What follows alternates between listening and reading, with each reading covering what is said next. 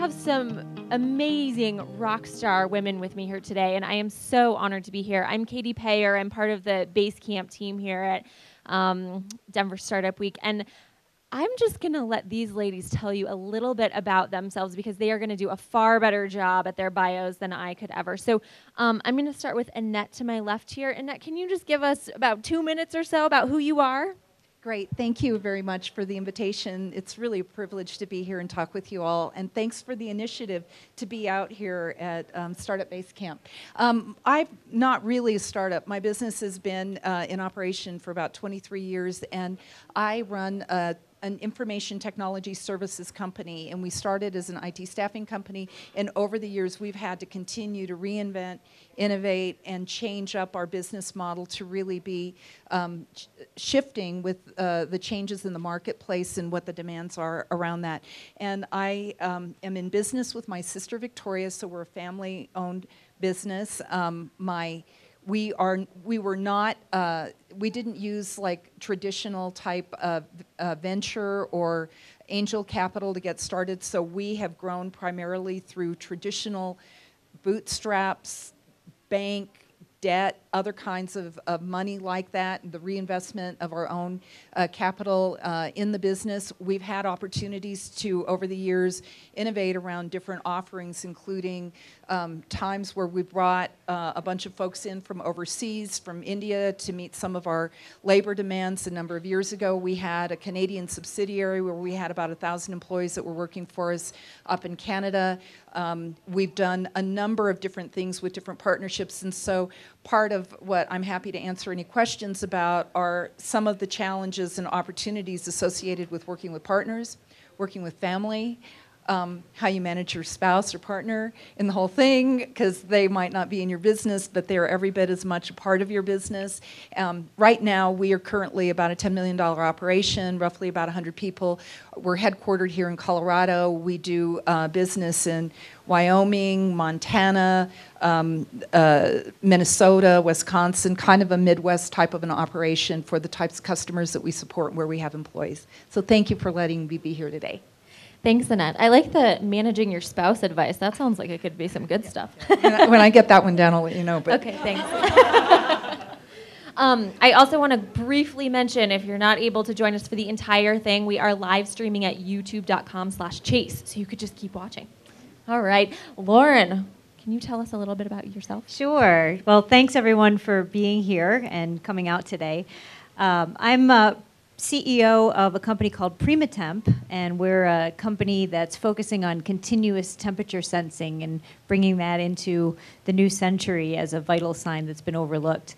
Our first product is a device that a woman wears that continuously tracks her core body temperature, and it detects all the subtle changes that happen before ovulation. And when she's most fertile, it sends an alert to her smartphone. So the device is actually a cervical ring, just like all the other cervical rings on the market now that typically contain medication. So we took the medication out and we put a temperature sensor in. But my path to this position has been circuitous. I started life as a dancer and went all the way through becoming a dance major in undergrad and was auditioning on Broadway and wanting to be in Cats and a chorus line. And back then, the Bob Fosse choreography was trendy, and so they just kept telling me I was a good dancer and a good singer, but I was too short. So I went and I got my PhD in neuroscience, which is the obvious next step. And spent many years in academia in Boston with a laboratory developing treatments for Parkinson's and Alzheimer's disease. And then I moved into industry and was in San Francisco for many years at various biotech companies, and we were able to launch a few products. And then after that, I became a consultant, had my own consulting firm, and worked with probably 40 different startups over the course of 6 years, and loved having my fingers in all different types of technologies, working with lots of different types of entrepreneurs, a little bit of neuro, but then when you become a consultant, you go outside of your expertise. I worked with flu companies and diagnostic companies and vascular companies and fitness companies, and was able to do everything from the science to the business to the investor side of things. So consulting really helped me just broaden my horizons in so many ways. And so with Primatemp, I started just consulting for them, had no intentions of joining any company full-time because I like the Colorado lifestyle of flexibility. But within 2 months of working with Primatemp as a consultant, I realized they had all the boxes checked for an extremely successful company. So they asked me if I would consider being their CEO, and I joined them full-time in January. We just completed raising our Series A of over $1.8 million, and we should have Ring on the market by early next year. So hope to tell you a little bit more about that whole pathway, and thanks again for being here. Great, thank you, Lauren. If there's no audience questions at the end, I'm going to make you get up and dance. All right, Tamara, love to hear about you. I think I'm a little bit the anomaly here because I'm the CEO of a nonprofit organization, a 501c3 Women's Bean Project. But in many ways, we're similar in that we really are a lot like a startup organization, but we're a 25-year-old startup. And my background is I have 2 science degrees, and then I became a marketing person in the for-profit world. Again, it makes total sense. And then I was volunteering at the Bean Project, and what I saw was that there was this business, and the better the business did, the more women could be impacted. And I was at a point in my career where I thought, you know what, I'd really love to do what I do, but feel like I was making a difference. And at the time, I was consulting to large companies like American Express and Walmart, and there was just something inherently not satisfying about helping Walmart make more money. So I started volunteering, and the position of CEO came open, and I was trying to talk my girlfriend into taking the job until finally she said, if you think it's so great, why don't you do it? And that was a really big leap because to me, it initially felt like going from the for-profit to the nonprofit arena. But really, there are many similarities to working in small and startup kind of environments as there are in a nonprofit, because you're very bootstrapped and there aren't a lot of resources, and they're just starting to be access to capital, but that's still very nascent. So we've accomplished a lot with a little, and we have to be very creative. In the 11 years I've been at the Bean Project, our sales have grown about 500%. And today we sell our products in over 500 stores in 40 states outside of Colorado, and we're in every Kroger store in the state. And in an odd twist of things, we're also working with Walmart.com.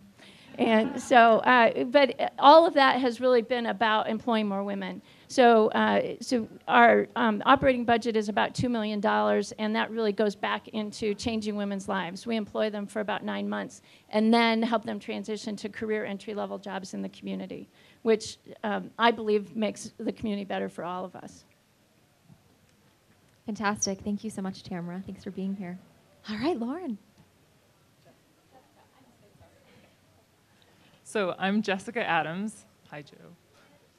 And I'm the founder of a company called Living Design Studios, and we do architectural and ornamental metal work. And I thought I was the anomaly in the group. So we have 2 anomalies. My background has nothing to do with business, and my day has been like the Talking Heads song that says, "How did I get here?" Do you all know this song? So it's, what are the lines? This is not my beautiful home, this is not my beautiful wife or my dog. And I'm going, this is not my beautiful company. Like, how did I get here? And I'm really mystified. So 20-ish years ago, I started Living Design, but I had no business plan, I had no money. I had simply what remains with me today, which is my passion for beauty, for artwork, for sustainability and partnership. And it's been a quest over these years of how do I infuse that into the world, into my life, and work together to turn that into a business. So I borrowed tools from a friend 20 years ago to create an art piece that I made on the floor of my bedroom. It was an embossed copper sculpture. I gave it to a realtor friend who posted it on the wall, hung it on the wall of his office.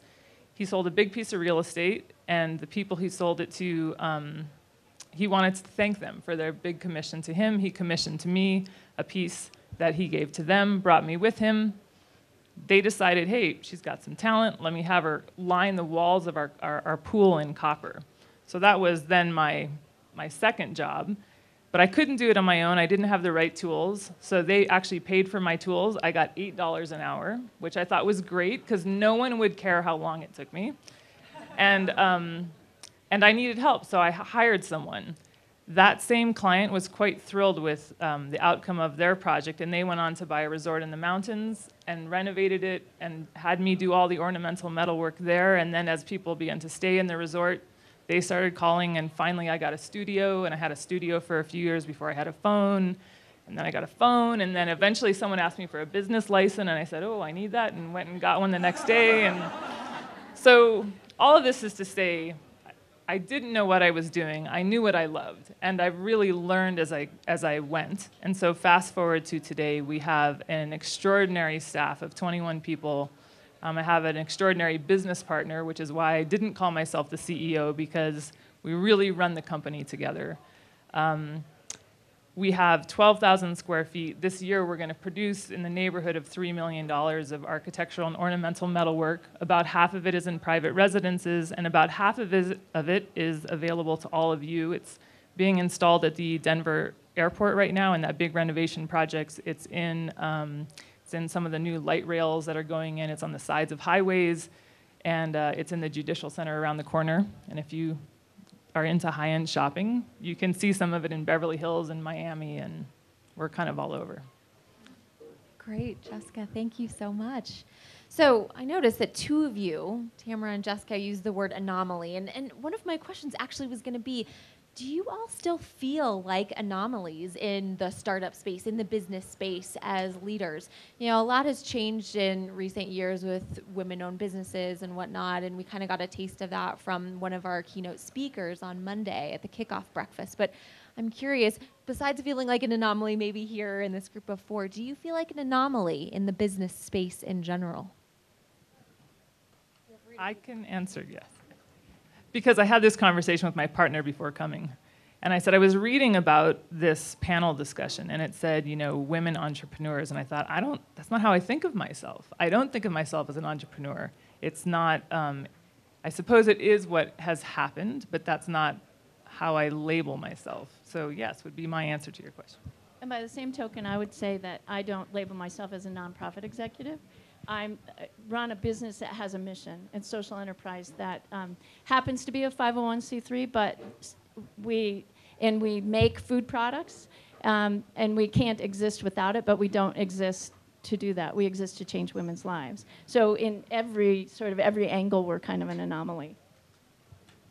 Well, following on Jessica's point when she said she doesn't think of herself as a woman entrepreneur, the entrepreneur side, I've always been of the mind that don't call me a woman executive or a woman entrepreneur, just call me an entrepreneur or an executive.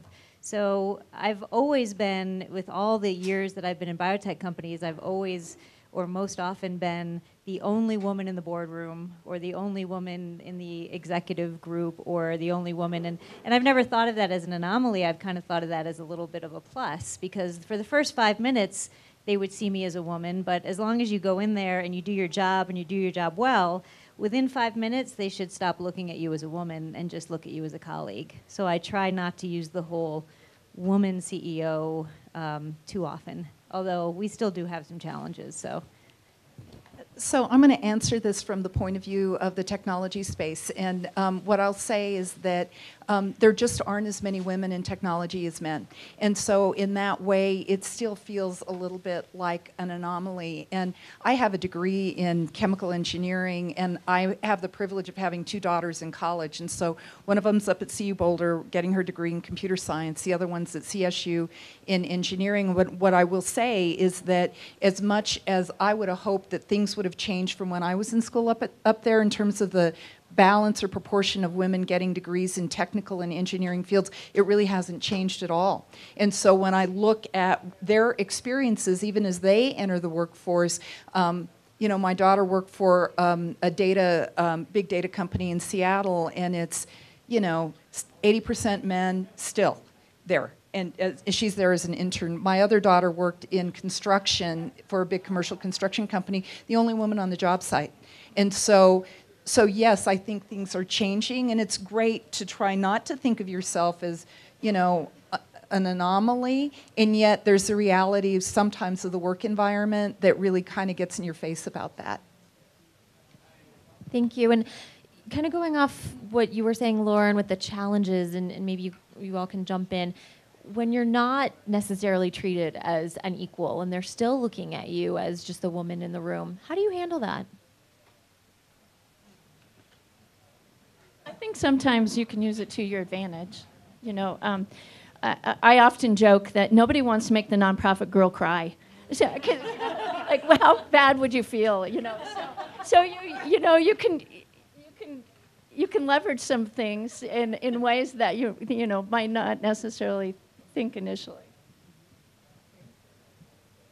My experience with that is, I would say now that I'm in the construction industry, as you described, which is primarily male. I have experienced minor comments, things that, there's things that could be construed negatively. Sometimes I took them as compliments, sometimes not. I don't know that there's an exact way to handle it. I think for me, what I really realized was I'm there to do a job. I'm there to do it well. And if I'm meeting my standards as to the criteria of that, then generally I find that everyone is on board pretty quickly. I'll just add that I think, okay, so this is probably my baggage, working in environments where there's a lot of men and smart men. In technology, you've got really smart guys. And I generally think that I assume I need to somehow prove that I know enough to be there. And so I put a lot of pressure on myself personally to make sure I do my homework. I'm well informed before I go into meetings, that I just try not to create any opportunities for someone to look at me and go, what are you doing here? I agree. And that goes back to what I said, just go in there and do your job and do it really well. And don't cry in the boardroom. I remember Donald Trump saying that on The Apprentice. Right. There's no crying in the boardroom. And if you're a woman, that goes double. But I have had a couple instances where we'd be in a meeting, we were all at equal level, and someone would say, Lauren, can you go get the coffee? And so, well, of course, our first reaction is they're asking me to get the coffee because I'm the woman, but we do have to kind of take a step back and say, well, did someone else get the coffee last time? Is it really? But if it is potentially frank, sort of woman-specific language, I will literally, with a big smile on my face, call them out on it. And I will literally say, did you just say that out loud? It's 2014. Let's all go get our coffee together. And if you say it with a smile on your face, sometimes they get the message, but it's a lot less offensive than if you got really upset and offended or repressed it and vented with someone else. So call them out if it's obvious, but do it in kind of a fun way so you can laugh about it. Great. Can I add one thing on this, which is, for better or for worse, I actually specifically on construction sites don't let people know that I'm the owner of the company, because I want people to treat me according to, again, the value that I'm providing. And it's a little bit, for me, of a litmus test at all times. How are women on the job site being treated, period, regardless of their roles? And it's really important to me that it's not because of the position that I have, it's just because of the work that I carry. Do your job, do it really well. I love that. So kind of in light of that, and because it's Women Crush Wednesdays, I would love to hear about each of your biggest personal, or let's say business actually, biggest business challenge and how you overcame it. Well, I think when I first started at the Bean Project, it was coming out of a financial crisis, and so I don't think I realized that I was going in to be the turnaround CEO, but that's what I ended up becoming. And there were times when the good thing about going into a situation like that is that everybody knows what staying the same looks like. And they realize that they don't want that. So you can, as a change agent, you can implement lots of change pretty quickly, relatively speaking.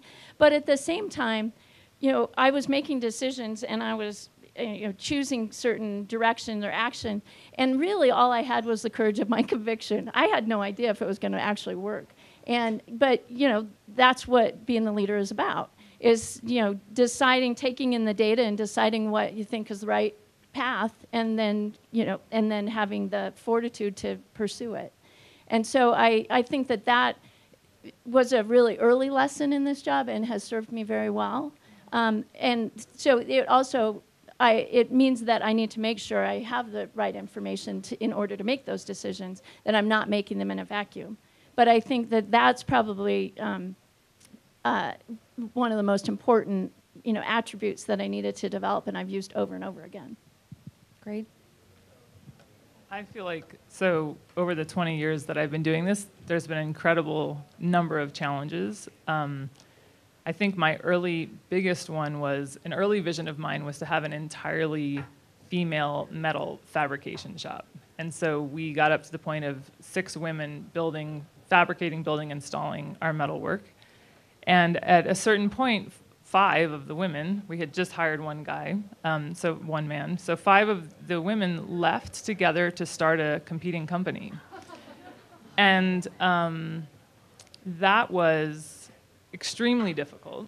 So it was myself and one man who had been there 3 months, I'm guessing.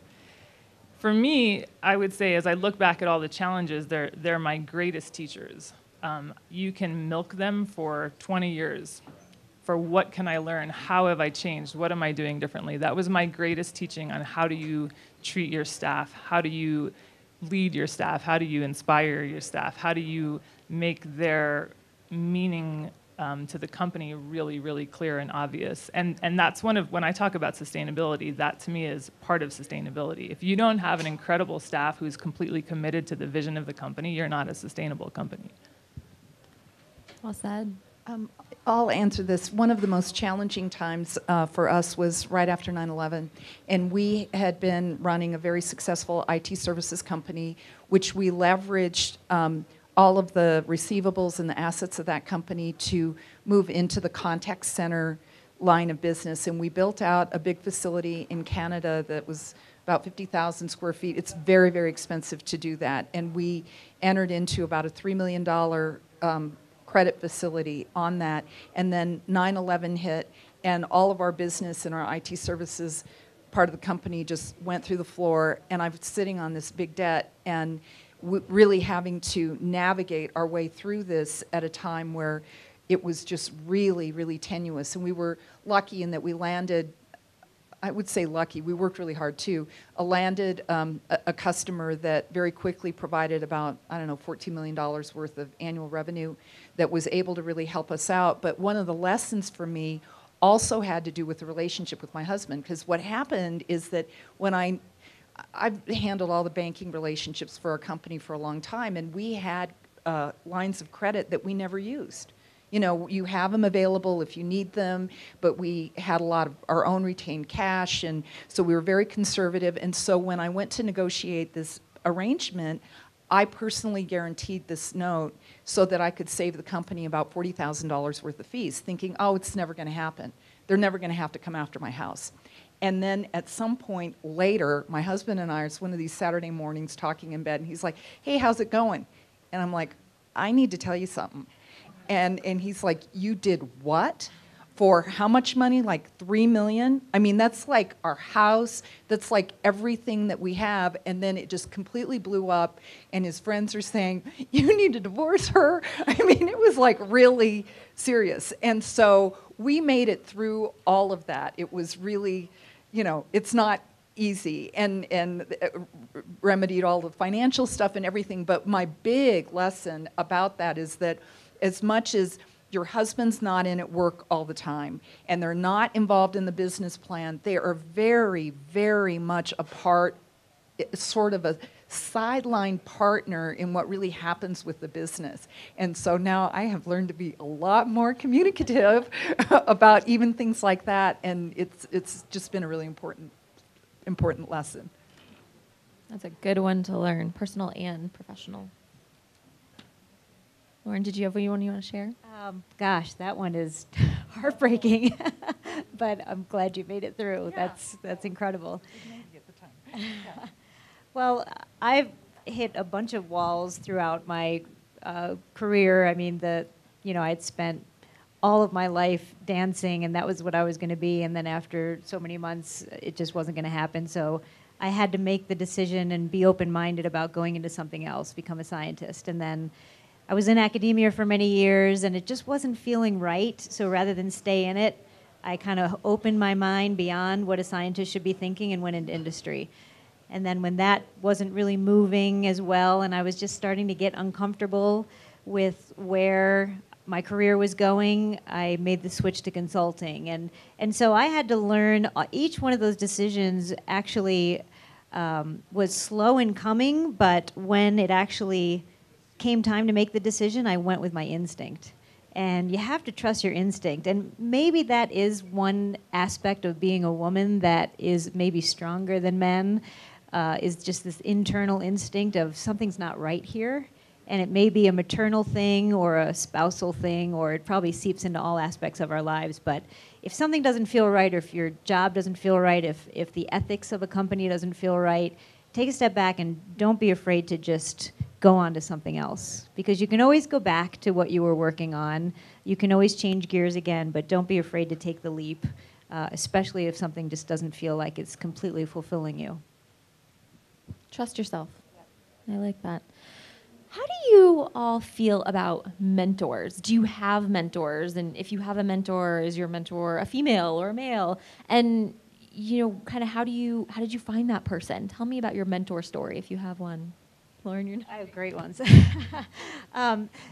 Coming right out of academia, I was this neuroscientist who had been in the lab working in petri dishes and publications and grants. And when I moved to a pharmaceutical company in San Francisco during the dot-com boom, I mean, it was the most exciting time to be in industry and biotech.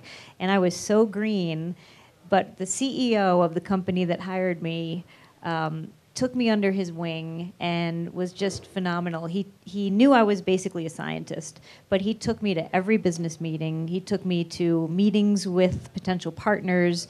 He took me to FDA meetings. He took me, and it was because I gave him the statement that I wanted to learn more than I knew. And so you have to sort of identify mentors who are willing to mentor you, but you also have to give them the signals of everything that you want to learn, because they won't know that. So I said to him when I joined the company, okay, I'm a good scientist, but I want to learn everything there is about business and biotech and what you do and what he does and what she does. And so when he heard that, he said, okay, get ready, because I'm taking you to every single meeting. And I loved it. But you have to not only identify those people, but give them clear signals that you want to learn specifically what you want to learn. And most people who are successful, they really want to pass it on.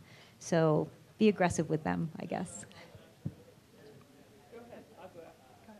Well, I was lucky that I sought out through initially, like within the first 6 months that I was in business, a program through the SBA that hooked up women in business with other women in business. And then about 5 years later, I had another mentor. And I don't know if I got the luck of the draw or what, but I made a point of finding mentors that have been in business that were in like businesses. And that really helps a lot. And then I ended up with women mentors who were tough. So both of them, when I first sat down with them, basically said, hey, I want to help, and this is, my way of giving back, do not waste my time.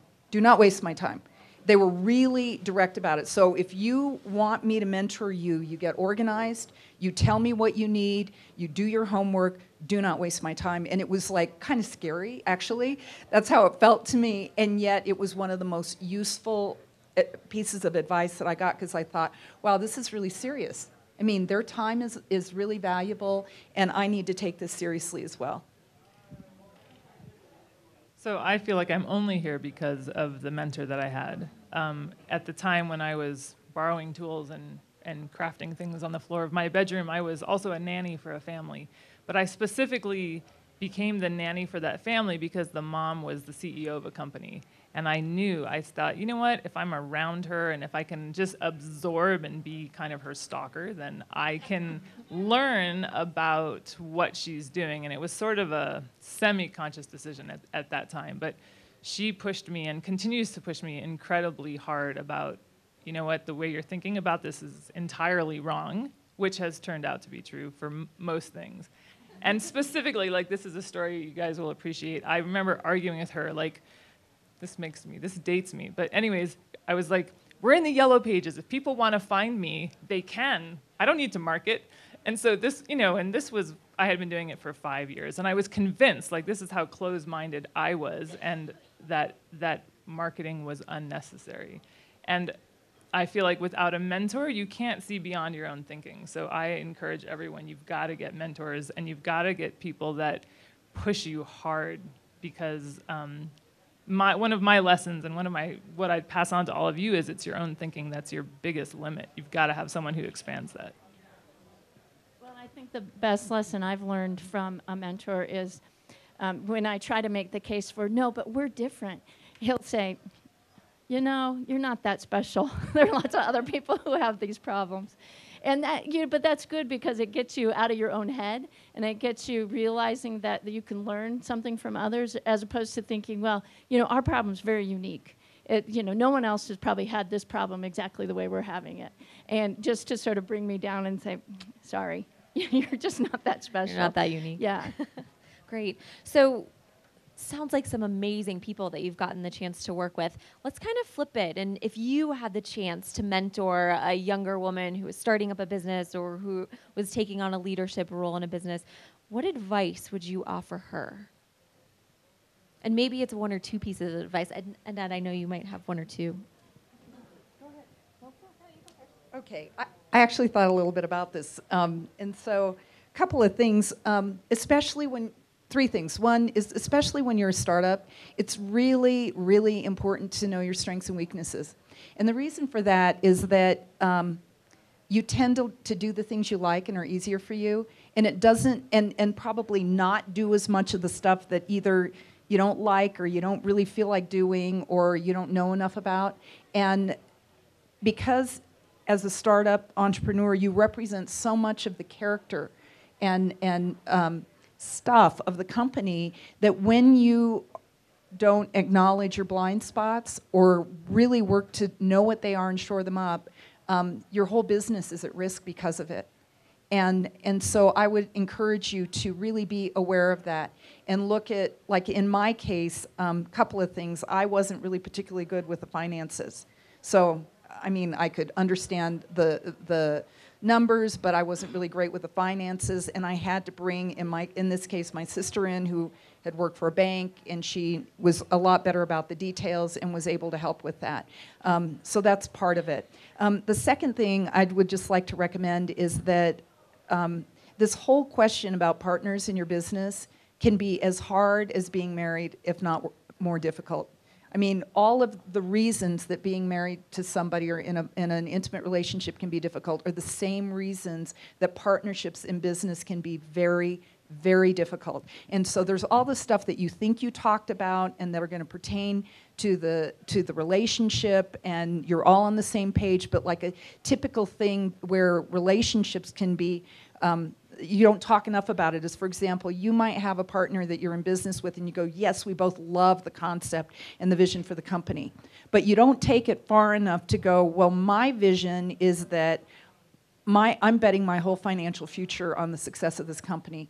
So one partner is saying, I'm going to do everything I can possibly do to make sure this is successful. I'm going to work all the hours. I'm going to like just put everything I've got into it. Then you got another partner that's there that's saying, I love this business. This is a great idea, but I already did that 20 years ago. And so I'm in, but not like that. And that's the stuff that can really create a lot of friction. Likewise, even as the business starts to get more successful, you've got the one entrepreneur that's saying, hey, we're making money, let's put it back into the business. You got the other one in the partner that's going, seriously, when do I get paid? And so these are the things that become really, really hard in the partner relationships. And they don't even need to be like a legal partnership. They're the people maybe that are just there that you're relying on. So being able to have those kinds of conversations is really, really important and hard too. So. I would add to your comment about knowing what you're not good at is that get good quickly at building a team and don't find team members, whether they're partners or otherwise, who are just like you, because that doesn't do you any good in the long run, is to have everybody, in the room agreeing with you because they think the same way you do. It's better, I think, to have people who are going to challenge you. And in the long run, it's going to be healthier for the company. So one of my favorite sayings is, experience is the result of many years of not having it. And this was told to me early on, and I think one of the, like if I were speaking to a young woman who was starting something up, I would say there's no way around just doing it and messing up and correcting and learning, and there's no right way, and know that it's going to be a challenge, and know that you could never prepare yourself for all the challenges. But if you have the right team around you, eventually, if you have, I think the right team is probably the most important key. But you can get through it. There was another piece I was going to add, and it is slipping my mind. It'll come back. Why don't you go ahead? Well, one thing that I've learned from every company that I've been in, and even when I was still in academia, is sometimes not making a decision can paralyze your company. And so I heard a quote a few months ago that this was at a conference on startups and women in startup companies, that you get 10 points for making a good decision, you get 0 points for making a bad decision, and you get negative 10 points for not making a decision. So as startups, we have to keep moving and iterating, and I mean, it's the whole lean startup, but when it comes down to your day-to-day, you go into the meeting, and at the end of the meeting, you should say to everyone in the room, what decisions did we make today? And you should have some decisions made every single meeting, whether they're weekly or monthly or daily. So it can paralyze a startup company, and I've seen it so many times, so just make the decision, and if you fail, you fail, but at least you're moving in one direction, and that's forward. Great. Jessica, did you think of your other pearl of wisdom? I think so. What I would say, my experience, and I think I've heard you all reiterate it, is you never stop starting up. It's not like you start up and then you're done. You start up and you go for a little while and you continue to start up, and your challenges that hit you are again the next startup version. So we're experiencing that in our company now. And how are we going to start this one up? And this is the 10th, 12th, 20th time we're starting up, so to speak, because you hit a new challenge. Maybe it's positive, maybe it's negative, but how are you going to reinvent? How are you going to make that work? How are you going to partner with the rest of the community around you and rock it out? Great. So what's next for all of you? What does the next starting up look like for you, Jessica, and the next phase of things? How about 5 years? What does that look like for all of you? Well, okay, so I can answer this easily because I was just talking about it. So the startup that we are facing right now is we have more work than we can produce. Our doors are getting knocked down by people needing architectural ornamental metal work. We cannot find the staff. We cannot, so what how are we going to handle that? What's the startup of that fabulous problem to have? We have reached out to our competitors who are really also our partners, other ornamental metalworking companies, and we're trying to start what we're calling a resource share.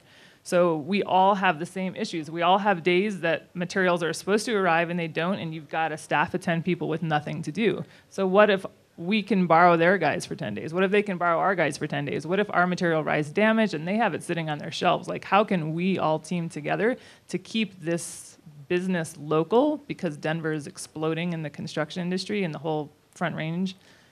So that's one of our startups right now. How do we be really smart and savvy with the issue that every metal company is dealing with right now?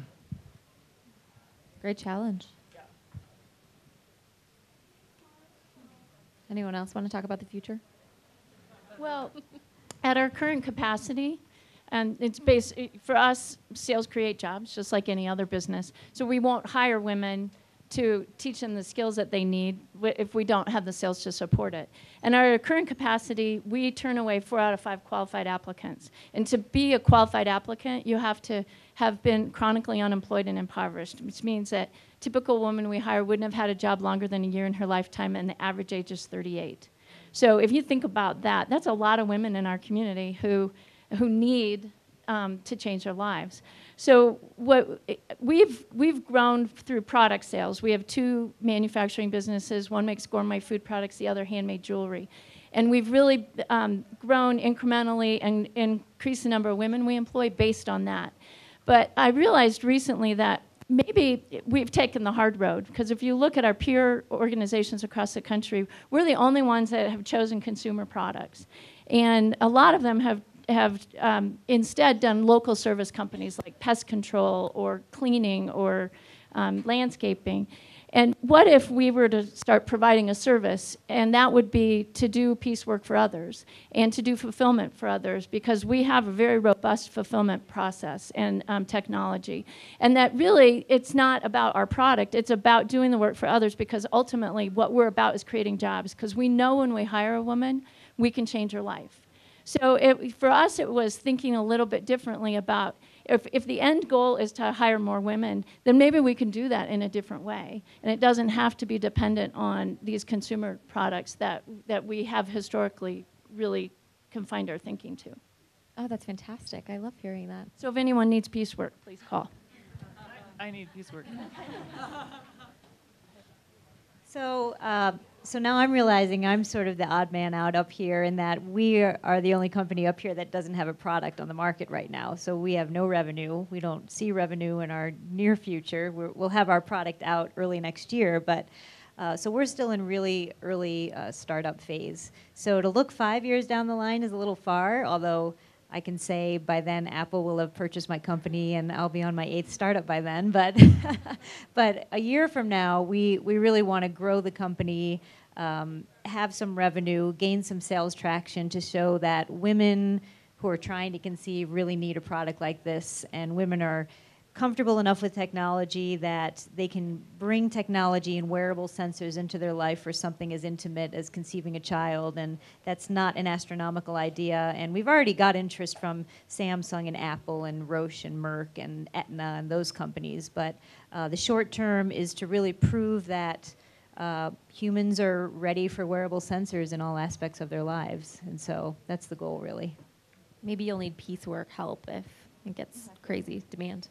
Great. So for our company, we've got 2 principal lines of service, and one of them is in the area of hosted interactive voice response systems, which we provide those services to the cable sector. And we have the unique privilege and opportunity and challenge to have the 2 largest cable companies in the country, who are both our customers, merging, and to really figure out what that's going to mean to us. And so within that line of business, to also look at how we transform what we're doing in that area of hosted integrated voice response to be fully multi-channel support for contact management, including text, voice, email, mobile, the whole channel model. So that's part of the vision. On our managed services side, which is where we manage different organizations' technology, we need to continue to evolve our offerings to include a lot stronger offerings in the whole security area, because that's, I think, has been and is becoming so much more consistently a challenge for different organizations to manage, for one. And secondly, how we begin to bridge how we go about managing technology to more fully embrace how mobile devices are included in that model. Wonderful. Amazing work you all are doing. I'd love to open it up to questions from the audience if anyone has anything to ask any of these amazing women. I don't know if we have a mic. So I was wondering, I don't want to assume anything about your masculinity and femininity, but I was wondering if kind of the people you work with expect you to be especially feminine or masculine, or if you have like a moment where it's a little bit more one way or another, they're like, I don't know what to do with this. So just sort of curious how people respond to that. Their gender expectations, let's call it that. It kind of goes back to go in and do your job. And it's interesting because right now we're a women's health company. We're not really always going to be a women's health company, but we're seen as a women's health company with fertility. And it's myself and the whole rest of the company are men. it's a lot of engineers, and there just aren't as many female engineers, and we're working to change that. But and I just think during meetings, even with when things get a little hot in the room, or when we hit some problems, women just go about solving problems differently than men, or discussing them differently than men, and sometimes that's a pro and sometimes that's a con. So having men and women in the room, I think, can provide a really good balance. And sometimes we're all more masculine and sometimes we're all more feminine in the room. But they can both be pluses at different times. So What I would say if I was your mentor, because I'll answer it a little differently. This is what I've been told. You want to ask the question, how do you want to be treated? It doesn't really matter how people treat you. Because as a woman, as any entrepreneur, as anyone in business, your job and capability is to lead everyone around you. So even if someone treats you like crap, you can teach them to do otherwise. And I really believe, for any of us and it doesn't matter if you're the owner or part of the staff. We train our staff to say, hey, look, if we're doing something that doesn't sit right with you, tell us. Like, we all grow on feedback. So you can present. If something's going on and it's not right, you can present feedback and say, hey, this is what I see, and you don't want to be like that, and you can do better, whatever it is. You know what I'm saying? So I think one of my great learnings is what's the question? What's a good question for you to focus on? You know what I mean? I would answer it this way: is that moreover, it mostly, whether you're a man or a woman, it really is important for you to feel like you can be yourself. Because if somehow or another you think you need to show up in a way that you can't really be authentic about, then everybody knows. It becomes really, really obvious. So really get in touch with yourself. Look at the ways that you communicate. Ask some of the good questions about maybe how you can be more effective or more clear. But moreover, really lean into your strengths and be yourself, because then I think whether you're a man or a woman, you're going to be more effective. Any other questions?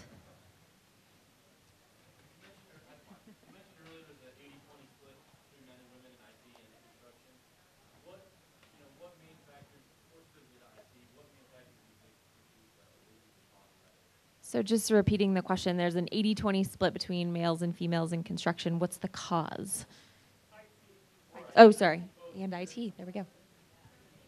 This is just my opinion. I think young women are not oriented early enough in their education, which is probably around middle school, to around math and science and technology and things like that. And I think, this is just my opinion, there are unconscious biases that sometimes our educators have that somehow, in some cases, don't reinforce or encourage young women to take classes in those areas. Sometimes girls aren't reinforcing of each other and supportive of each other around some of those choices. And so I think it goes way early into how they're being educated and what kinds of things are being talked to about that can either get their interest and motivation to be making those choices or point them in another direction.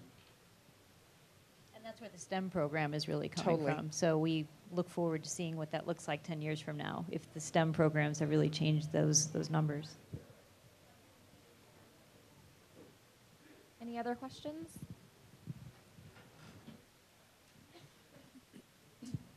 I just have one quick follow-up, because this got brought up last night in Women Who Start Up, is investing in programs. You're kind of talking about building towards the future, and how can you invest in those programs today so that 10 years from now this all looks a little bit different. Do you, in each of your individual companies, look towards organizations that will help change that makeup 10 years from now? There's an organization called Springboard Enterprises that I would encourage all of you to look into. It's a mentorship program, but they also provide incredible connections. But it was initiated by the woman who started the USA Channel and the Sci-Fi Channel. So remember how long ago that was one of the first two cable channels, really, as cable started to develop, besides the network channels.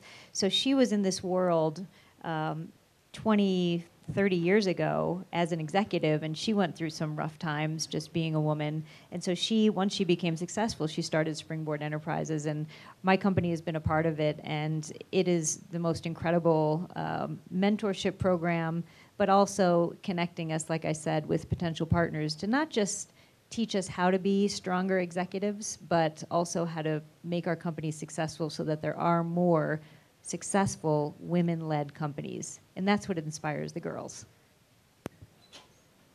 So I'll just answer this by saying both my sister and I, my business partner, really regularly mentor other women in starting their businesses. So we try to do what we can kind of on a one by one person at a time type of a basis. The other thing is that my husband and I personally have gotten involved in helping to donate and help fund the startup of the Education Foundation for the Colorado Technology Association. And this basically said this industry association doesn't need to replicate what education is doing. There's a lot of people that are working some of the STEM issues on that side, but there is a need to be able to more effectively bridge the young people that are coming out of our educational environment into industry here in Colorado. We have unique challenges in Colorado, in the Denver area, that we've got a lot of startup and smaller businesses, but the challenge is that a lot of those businesses are just not well suited because they don't have big enough HR organizations and all that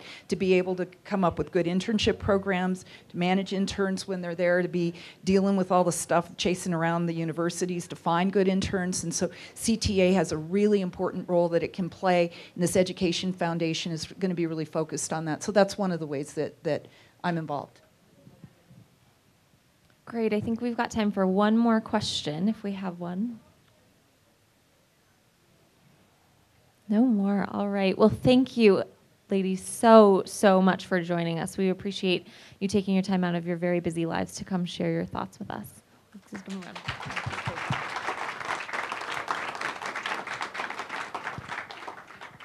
Thank you all for joining us, and enjoy the rest of your day at Denver Startup Week.